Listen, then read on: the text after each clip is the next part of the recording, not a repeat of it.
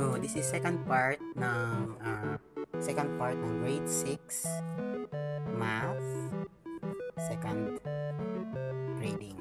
Okay? So this is grade 6 exam. So how much is 10 squared? So 10 times 10 is 100. Alright? That's A. Give the value of 9 raised to 4. So 9 times 9. So 9 times 9 times 9 times 9. So 9 times 9 is 81. 81 times 9. Then, yun. So, walang calculator. Solve natin. 9 times 9 times 9 times 9. Okay? So, 81. Ito din. 81. So, 81 times 81. 1 times 1, 8. 8 times 1 is 8 times 8, 64. Okay? So, 1, 16, 1, 5, 6, 6, 5, 6, 1. So, ayan. 6, 5, 6, 1, 6,561. Okay? Ayos, diba? Mas madali yung second part. What should be raised to the exponent 2 in the expression 5, 10 minus 8 squared? What should be raised to the exponent in the expression? Ano daw yung i-raise? Ano daw yung square natin? Yung square natin, kasi nasa labas siya ng parenthesis, diba? Like, 5, 10 minus 2, 8 squared. So, yung square natin, both yan. So, magiging 5, 10 squared minus 8 squared. So, ito yung sagot. Yung 10 minus 8 yung sagot. Saan dito? Ayan. So, 10 minus 8 yung square natin. Yun yung tanong. Babaan ko kasi mahirap. Okay. What should be performed first? 3 times 4 times 8 squared divided by 8. So, unahin natin always yung naka-parenthesis. Yan yung rule. Okay, 4 times 8. Find the value. 63 divided by 7 plus 5 plus 2 plus minus 6 plus 3. So, pag ganito, M-dash yan. Multiplication, division, addition. Okay? So, copy ko yung ano yun? 63 divided by 7 plus 5 plus 2 minus 6 plus 3. Okay? So, multiplication. 9 natin multiplication, walang multiplication. Then, division. So, 63 divided by 7. 9. Yeah, tama? Yeah. Yep. 9 yan, 9. Tapos, addition. So, plus 5 plus 2 plus 3. So, addition. Positive. Ito inahin natin. 5 plus 2 is 7 plus 3 is 10. So, meron pa 9 plus 10 is 19 minus 6. That's 13. Sorry about that. Delay ako. So, 13. There we go. Pag mali ako, comment niyo. Pero tama yan. M-dash yan. In case lang. Who knows? What is the value of 3 times 4 plus 8 squared minus 8? Okay, ito na naman. Dapat talaga may sketch paper ganito. 4 plus 8. Sorry, sideways guys. Mahirap. Mahirap yung ano ko. Yung camera holder. Hindi siya flexible. So, M-dash pa rin. M-dash. Pero, with control sa naka-parenthesis. So, 3 times 8 squared is 8 times 8, 64. Plus 4 plus 8. So, unahin natin yung addition. Wait, no. Unahin natin ang multiplication.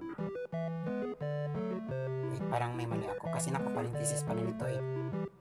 Yan. Hindi yan x na multiply yan. So, ganyan yung mangyayari. 4 times 3 is 12. 64 times 3. 12, 31, 6, 12, 18, 19, 192. times 8. Okay? So 192 plus 12, 4, 10, 204 minus 8, 196. Yan yung tamang sagot. Ayan, 196. Diba? How much is 6 plus 2 times 7 plus 5 squared when simplified? Simplified, basically, sagutin natin yan. Okay. Okay. 2 times 7 plus 5 squared. Unahin natin sa loob ng parentheses. Plus pala to. Sorry, baka magkamali. Remember, pag nag-solve kayo, ang signs, follow it strictly kasi isang mali lang, mali lahat yan. It happened to me many times. Okay, 2 times 7, 5 squared is 5 times 5 is 25. Then m dash tayo. Yan o, kakalimutan ko yung addition. M dash tayo, unahin natin sa parenthesis. 7 times 2 is 14 plus 25 plus 6. Kasi plus yan hindi yan magiging sa lahat. Separated lang yan. So, 14, 20, 22 yung sagot. Correct. 22. What? Ay, joke. May mali ako. Weird. Tama ba? Double check ko. 2 times 7 plus 5 squared plus 6. So, 7 times 2. Diba? 14. Plus 25. Ay, sorry. Plus 25. I'm so sorry. Hindi, wait. Plus 25. 2 lang yung nalagay ko. 20 plus 25 pala, sorry. That's 45. Okay? Kulangan lang, See, kita mo, isang kulang lang, mali lahat. So, 45 yung sagot. There we go. Yan, may option na, which is correct. The van will arrive 3 hours from now. What is the corresponding integer? So, 3 hours from now, that's moving forward. When you move forward, it's a positive integer. Okay? Plus 3. Hindi yan. Wala yan. After taking vitamin syrup, the child has gained 2 kilograms. Grabe. For a month, siguro nang gain weight. 2 kilograms in his weight. What integer is represented the given weight? So, 2 kilograms yung nag-gain niya. Gain, which means plus. Dumagdag. Yun. What is the opposite of positive 19? Negative 19. Diba? Kasi addition yan. So, subtraction yung opposite. What is the corresponding integer of 0.75?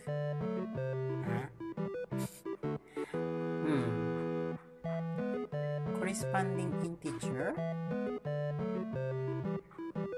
What?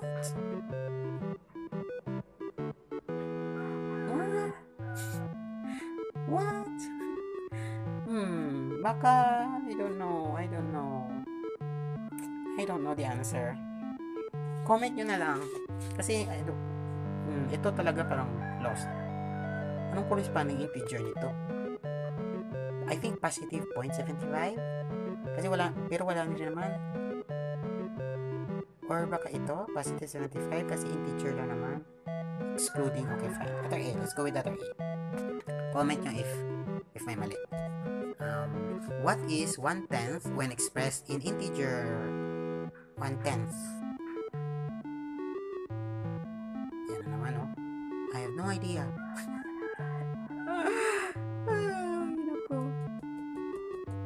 Integers. Ako mag-review sa integers.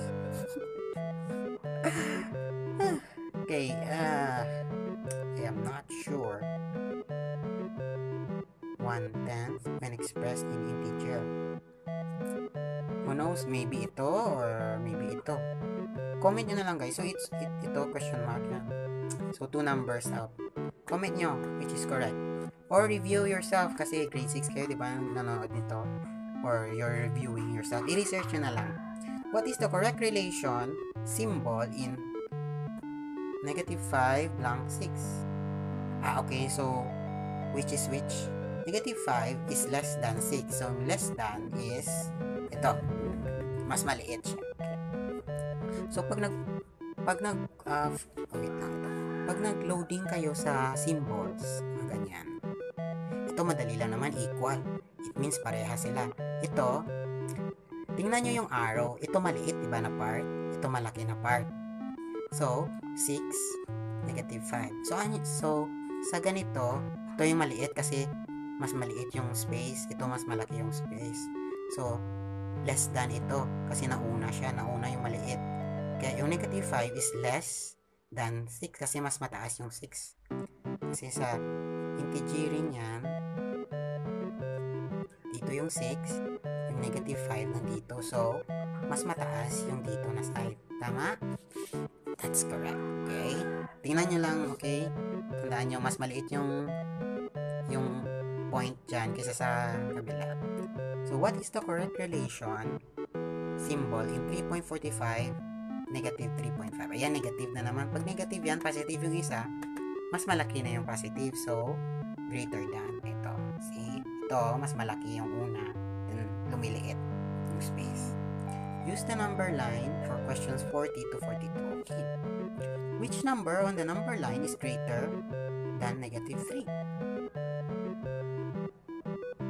-3. Asan dito? Yung greater is dito na side. So, any number na positive. Which number on the number line is 5 greater than -3? So, 5 greater pala. So, count tayo 5 points. 1, 2, 3, 4, 5. Positive 2. Ayan, so 2.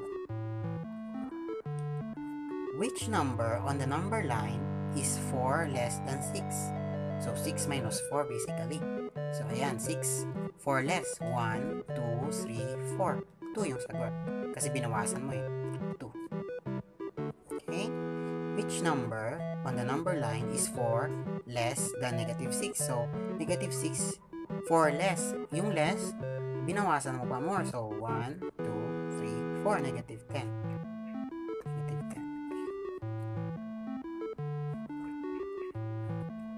Remember, 4 less yan, hindi yan greater. Kasi pag dito, dinagdagan natin yung 6. Pag dito, mas lalong bumaba siya. Not necessarily subtracted 2, pero binawasan lang siya. Kasi pag subtracted 2, yung parang ganyan yung mangyayari. 6, tapos sinubtract mo ng 4. Dalawang negative yan. Okay, I guess correct pa rin pala. Oh, yeah, negative pa rin. Sorry, confused ako. So, less, so, -6 minus 4, -10. Tama pa rin pala. Negative, minus mo. Which of the symbols should be placed inside the box to make the sentence correct? So, 15 is greater than -5. Greater, ayan ang greater. Mas malaki yung sa una kaysa sa next point. Which of the following integers has the least value? So, negative, obviously dapat negative. So, pag negative, mas malaki ang negative value, mas mababa yan. So, least. So, -10 yung least. Okay. Add natin. Anong add natin? Ay, nako. Okay, so 1, 2, 3, 4, 5. -5 plus 3. Ang ganon. So, -5 plus 3. So, sa integer tayo, pag -5, dinagdagan mo ng 3. So, 1, 2, 3. -2. So, ayan, dalawang negative. Or di kaya yung gawin mo is positive yan, diba? So, bawasan mo lang. Kunin natin to. Ilan yung naiwan? -2. Pag may picture, okay? Okay. Hindi ko sure kung error yan or something. Subtract. Okay. So, pag negative, i-add mo lang, then follow lang yung negative. So, same dito, di ba? I-add natin, pero may negative pa rin. Same yung mangyari dyan. So, 1, 2, 3. So, that's -3 minus 1, 2, 3, 4, 5, 6, 7, 8. 8. So, 3 plus 8, 8, 9, 10, 11. 11. Copy natin yung negative. So, -11. What?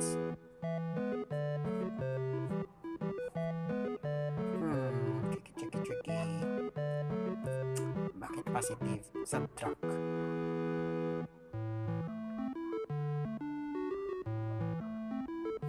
Wait.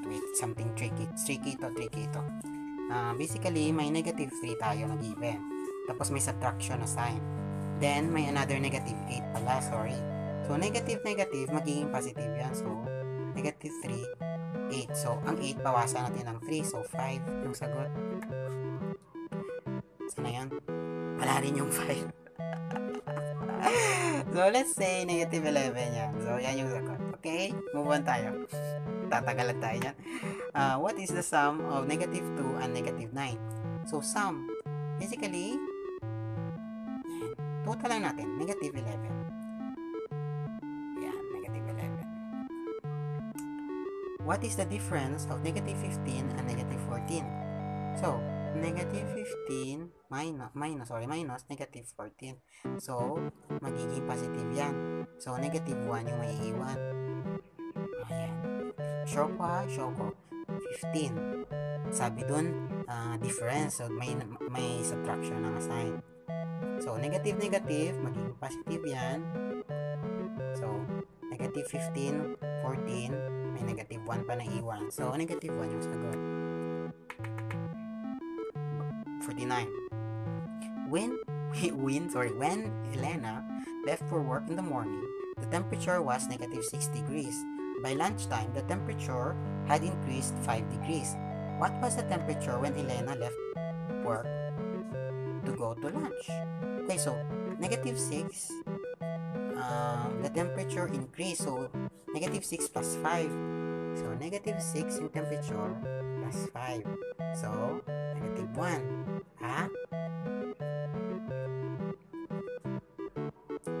Wait, sana tayo? Yeah, negative 1. Alright. Last number. In Sitio Hiyang, the temperature was negative 14 degrees Fahrenheit in the morning. If the temperature dropped 7 degrees, what is the temperature now? So, nag-drop. So, negative 14 minus 7. So, 21. Negative 21. So, we have negative 21 degrees Fahrenheit. So, that's it, guys. Ang dami-dami nga ba? That is the second part of second quarter test in mathematics grade 6. Alright? Subscribe kayo, guys. Thank you. Please subscribe. Save Jollibee. Joke lang. Subscribe, guys. Thank you. Bye-bye.